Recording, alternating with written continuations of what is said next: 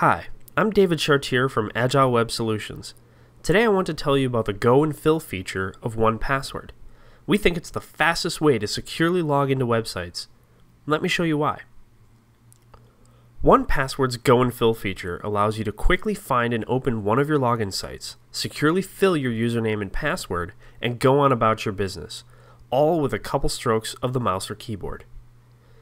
One way to open the Go and Fill menu is from 1Password's dock icon.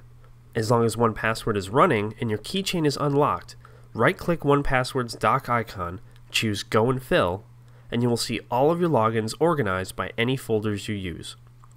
Click one, and that login site will open in a new browser window or tab. 1Password will automatically fill in your credentials and log you into the site. The second way to access Go and Fill is from the 1Password button in your browser.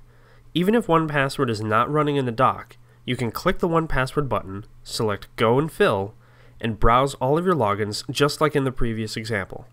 Pick one, unlock your keychain if prompted, and you will again be quickly logged into the site.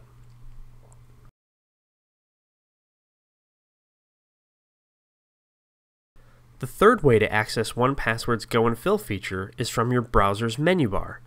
Depending on the browser you use, look under either the Edit or View menu for 1Password's Show Logins option, right next to others like Fill with 1Password Identity.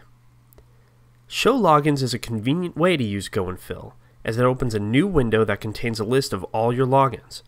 You can also use a customizable keyboard shortcut to open this window if you want to work even faster. Type a few letters in the Show Logins window to find the login you need, then press Tab, arrow to the login, and hit Return to let 1Password automatically log you into the site. We think Go and Fill is the fastest way to securely log into websites with your encrypted information, and we hope you like it.